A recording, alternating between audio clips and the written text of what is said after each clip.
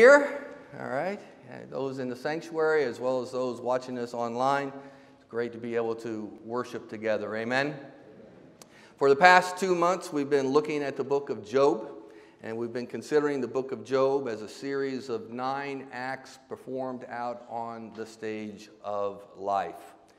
Now, each act has shown us more and more of what Job went through, and also gives us guidance so that we might truly know how to navigate our lives during difficult times. Job has been sitting for months on an ash heap, suffering intense pain from a life-threatening illness and disease that was ravaging his body, and also suffering emotional anguish over the death of his children, his loss of his wife, and the loss of his possessions. We have also seen for several weeks and listened to Job's 4 friends who have come from different surrounding countries, supposedly to sympathize and to comfort Job, to give a series of well-rehearsed speeches. These speeches, though, accused Job as being a hypocrite, and they insisted upon the fact that God was punishing Job for actively being engaged in sinful behavior. I'm a little hot in here as far as the microphone. If you can. Job responded to each of these speeches trying to present a proper apologetic to his theologically messed up friends. And then finally, as we saw last week, the Lord took center stage and showed Job that he had limited understanding of the ways of God, and that he lacked strength to fight the enemy that was threatening his life. So, with a broken and contrite heart, Job repents to the Lord. Today we come to the last act in the book of Job. Welcome to Act 9, where we see the drama of redemption. Today we will see the Lord restoring Job's health, his possessions, as well as his family. But before we look at today's text, I want to remind you of how we concluded last week, in that this wonderful restoration began when Job repented at the altar on the ash heap. The place where Job had sat in misery for months became the place of worship and adoration to God. The place of Job's calamity became his church. And what made the difference? God showed up. No longer was Job's losses the center of his life. No longer was his disease the center of his life. No longer were his distracting friends the center of his life. No, the Lord showed up and took center stage in Job's life. Amen? And brothers and sisters, the Lord is here today to take center stage of your life. We cannot expect the Lord to bring restoration if we continue to allow other things to be the center of our lives. We cannot allow a pandemic, the loss of a job, the uncertainty of a future to be the center of our lives. The Lord and His glory must be the center of our lives. Amen? Amen? And if we humble ourselves and crown the Lord at the center of our lives, well, we will experience the Lord's restoration in every dimension in our life, as what we will see in that Job experienced. So what I'm saying is that the Lord will bring to us the same restoration that He brought Job. Maybe not precisely in the same form, but with the same spirit and the same design. And how can I say that? Because we have the same God. Amen. The God who works wonders. The one who made His strength known to Job. Well, this same God will work wonders and make His strength known to us. Amen? Amen. So after Job humbled himself on the ash heap and repented to the Lord, making the Lord the center of his life, The scripture picks up in Job chapter 42 and verse 7. Hear now the word of God. After the Lord had said these things to Job, he said to Eliphaz, I am angry with you and your two friends, because you have not spoken the truth about me, as my servant Job has. So now take 7 bulls and 7 rams and go to my servant Job and sacrifice a burnt offering for yourselves. My servant Job will pray for you, and I will accept his prayer and not deal with you according to your folly. You have not spoken the truth about me, as my servant Job has.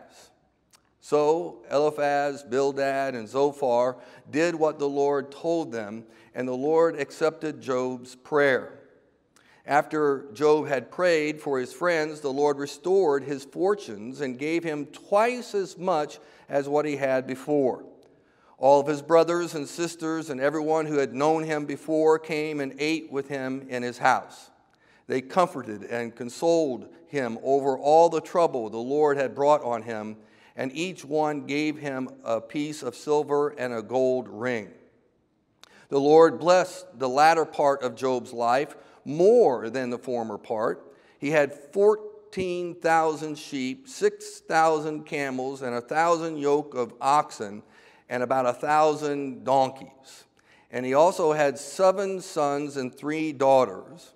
The name of the first daughter he named Jemimah, and the name of the second was Keziah, and the name of the third Karen Happak. Now, nowhere in the land were there found women as beautiful as Job's daughters, and their father granted them an inheritance along with their brothers. After this, Job lived 140 years. He saw his children and their children to the 4th generation, and so Job died, an old man and full of years. That completes the reading of God's holy and inspired word. So notice again that directly after Job humbles himself on the ash heap and repented in dust and ashes, that the Lord speaks to Eliphaz, I am angry with you and your 2 friends because you have not spoken the truth about me as my servant Job has. Now the Lord addresses Eliphaz because he's probably the oldest, and we know that Eliphaz was the one who spoke the first speech. But what the Lord says to Eliphaz is a rebuke to all the other friends as well. And what was the Lord's message? Well, to state it mildly, he wasn't happy with Job's friends. The translations range from everywhere where the Lord's saying, I am angry with you, to my anger burns against you, to my wrath is kindled against you. So the Lord is expressing his divine displeasure against them and tells them the reason for his anger twice, saying, you have not spoken the truth about me. Job's friends have spoken lies about God's justice, and against God's truth. Now this reminds me of what the Apostle Paul's warning against false teachers in the first epistle to Timothy, writing, for some men have turned aside to fruitless discussions, wanting to be teachers of the law, even though they do not understand either what they are saying or the matters about which they make confident assertions. That sounds to me like Job's friends. Now, it is for this reason the Bible tells us that let not many among you be teachers, my brethren, knowing that there is such will occur a stricter judgment. Teachers will experience a stricter judgment. And now it's time for the stricter judgment against Job's friends. Now, you might be wondering where the 4th friend Elihu is and why God didn't include him in this righteous rebuke. Now, some have suggested that Elihu is not included because his words were not as harsh as the others, and he's was closer to the truth than others. Of course, remember, it took him 6 chapters to do that. But I don't buy that for a minute. Even though Elihu's name is not mentioned in the Lord's condemnation, I believe that he is just as guilty as the others. And possibly because of his immaturity, as well as his tendency to have fits of rage, the Lord thought it best just to dismiss him altogether. Now you can imagine that Job's friends were quite surprised at the Lord's rebuke. They no doubt believed their teachings about the Lord was true. But the Lord was angry with them because they had not spoken the truth about the Lord. And as I said in earlier sermons, the biggest problem I have with these guys is that they believed in a work-driven righteousness. Their words made God out to be a divine parole officer, rewarding people for good behavior and imposing punishment for bad behavior. And their words were shrouded with spiritual concepts while being devoid of the gospel of grace. Now, let's just for a moment take the position that Job had committed a trespass against the Lord so great that he deserved the punishment that he got. Now, we know that's not true, but let's just take that position for a second. If he had done something so bad as this, as if he had fallen into a trespass like this, then the gospel of grace would have compelled his friends to seek to restore Job in a spirit of gentleness. But instead, they distorted the gospel of grace and they preached a rule-driven, rule-keeping righteousness that earns rewards from God. But I also want you to see that the Lord's rebuke consisted of another dimension. In the Lord's rebuke, he contrasts their unfaithfulness to Job's faithfulness, calling Job my servant 3 times in 2 verses. Listen, Job wasn't perfect, and everything that Job said during these months of suffering, well, it wasn't 100% correct. But it seems that Job's words came from a heart that was lamenting towards the Lord, whereas the words of his friends came from a judgmental heart. Therefore, the one who knows the hearts rebukes Job's friends. So the Lord told them, take 7 bulls and 7 rams and go to my servant Job and sacrifice a burnt offering for yourselves. My servant Job will pray for you, and I will accept his prayer and not deal with you according to your folly. Not deal with you according to your folly. Seems to me like the Lord is already starting to preach the gospel. Because none of us receive the judgment that we deserve for our folly. Their words had been spoken against the Lord, so a sacrifice had to be presented to the Lord.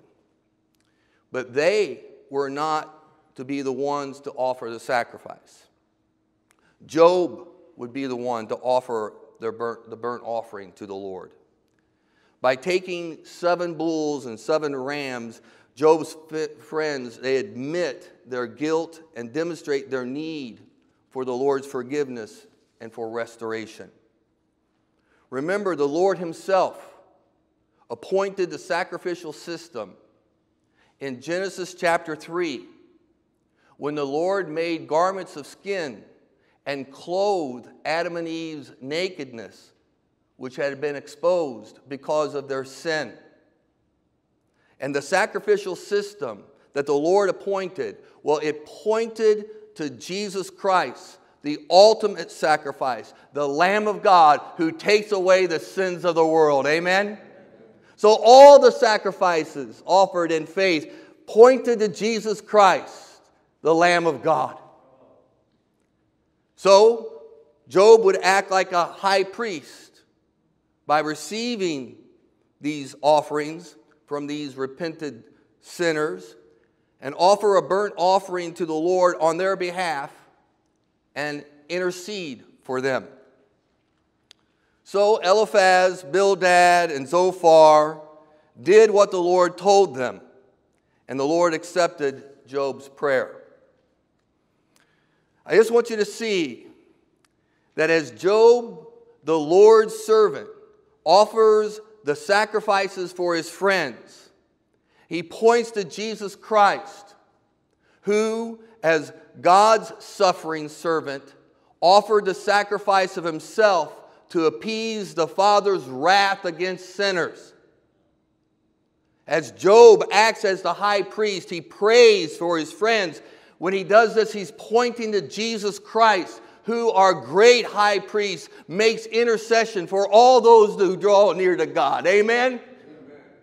Once again, we see in the book of Job is pointing beyond itself, pointing to the only mediator between God and man, Jesus Christ, who gave himself as an offering for sin and now lives to make intercession for us. Now, there might be those who think that God is humiliating Job's friends by making them go to Job with their sacrifices and ask Job to offer prayers on their behalf. But that would be a false interpretation of what's going on here. God is being gracious and compassionate towards Job's foolish friends who had been caught in a trespass. And instead of ensuing harsh judgment against them, he gives them a visible representation of the gospel of Jesus Christ.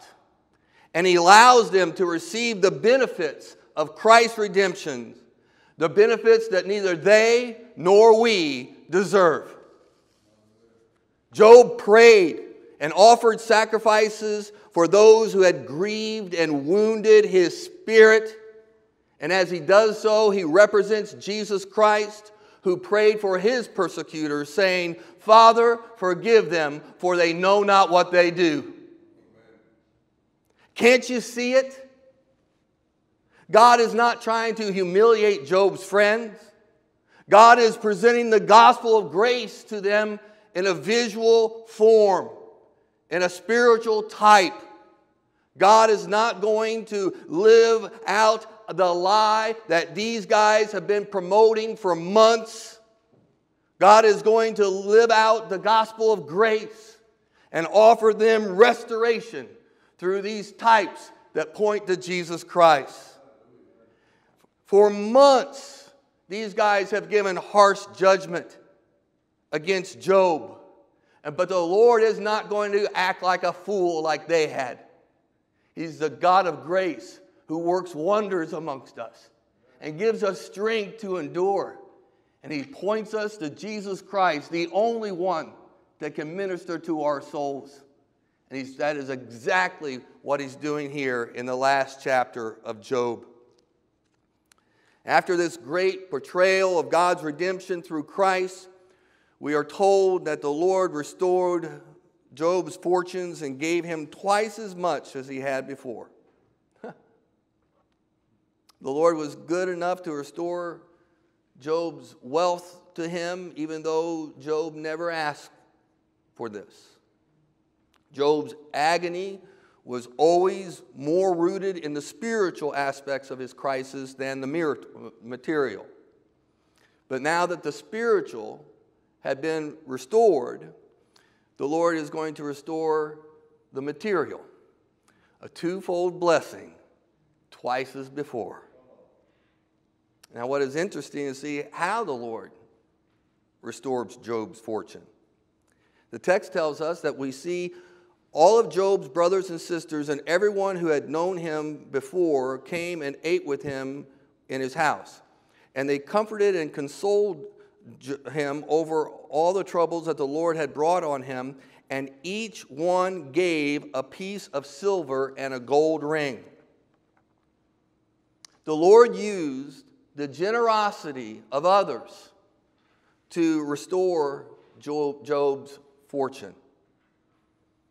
There is no more merciful act than to see someone is hungry and give him something to eat, or someone who's thirsty and give him something to drink, or someone who is homeless and give them some place to stay, or someone who is naked and clothe them.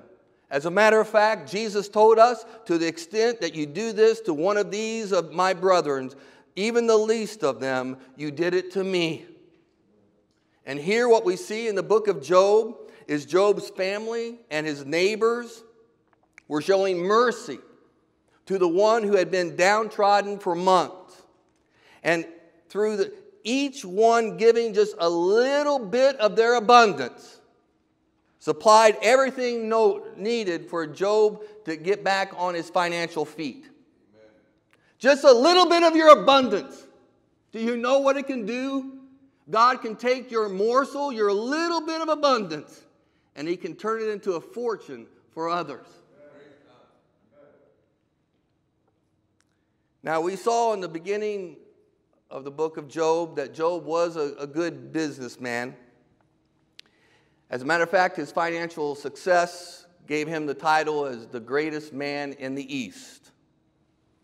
But now, instead of 7,000 sheep, he had 14,000 sheep. Instead of 3,000 camels, he has 6,000 camels. And instead of 5 yoke of oxen, Job had 1,000. Instead of 500, he has 1,000 yoke of oxen. Again, we see the twofold blessing being poured out into Job's life. The Lord had taken away, but now the Lord gives back. And the Lord gave him back twice as much as before. Now, we have learned that there are things that Job didn't have the capacity to understand. We have learned that Job did not have the strength to overcome. But Job had discovered the spiritual reality that if you humble yourself before the Almighty God, He will exalt you in a proper time. Amen. And that's exactly what's happening here. Now, verse 13 tells us that Job had 7 sons and 3 daughters. And as we learned in chapter 1, Job had enjoyed a wonderful relationship with his 10 adult children until the day that they were killed in a terrible tornado. The physical loss of his kids was Job's greatest tragedy, and nothing could replace those kids in his mind and in his heart. But here we see that Job's double blessing extended to his family, in that the Lord blessed Job with 10 additional children. You see, Job knew that his original 10 children were with the Lord, and one day he would be with them again. Job knew that eventually, one day, his entire family, all 20 children, would be together forever. Thanks be to God. Amen. The text goes on, nowhere in all the land were found women as beautiful as Job's daughters. And the names of Job's daughters are given in verse 14, actually describe their beauty. The first one, turtle dove. The second one, cinnamon. And the third one, horn of beauty. Now, what is interesting is that Job loved these girls so much that he granted them an inheritance with their brothers. If you remember chapter 1, Job would have a birthday party for each one of his 7 boys, but there's no reference to the fact where he would host one of these birthday parties for his 3 daughters. It's really odd. But it seems to me, now Job understands, no, I got to include these girls too. He granted them an inheritance along with their brothers. There's nothing like a father's love for his beautiful daughters, and that's the reason why God gave me all boys, because He knew that I would be giving away the farm if I had any daughters. After this, Job lived 140 years. He saw his children and their children to the fourth generation. What a blessing to be a testimony of God's grace for 4 generations. I can only imagine the stories that Job could tell. The stories about the greatness and the majesty of God in the face of extreme difficulties. I'm sure he was a great counselor to all those kids, grandkids, great-grandkids, and great-great-grandkids. And the book of Job concludes telling us that Job died an old man and full of years. The idea behind this phrase, full of years, means that when Job died, he was satisfied with his life. Satisfied with life. Are you satisfied with life? After 140 years, Job was willing to die, being satisfied with his days. What a tremendous blessing it is to go to the grave satisfied with the life that the Lord gave you. Brothers and sisters, it's true. Godliness with contentment is great gain. Amen. Throughout this series, I've insisted that Job's spiritual struggle was how to understand how God was getting any glory from his suffering. And even though there are many ways to answer this question be answered, I think the conclusion of the book, these verses that we saw today, really shows us the best answer of how God was getting glory from the suffering of Job. See, Job's contemporaries and 4 generations that followed him, his sufferings, were given a glimpse of the great Redeemer to come through the life of Job. Let me just summarize that even though Job was rich, he was emptied of all things that were precious to him. He was stricken and suffered greatly. His peers rejected him and cursed him, leaving him to die. But through all this, Job humbled himself and was obedient to the Lord and to his word. Therefore, God highly exalted and bestowed upon him a double portion of the wonderful glory that he had previously enjoyed. Don't you see it? It's the gospel. It's the gospel. As we come to the conclusion of this great drama, it's clear that the book of Job is a drama of redemption, a foreshadowing of the great drama of redemption that will be fulfilled through Jesus Christ.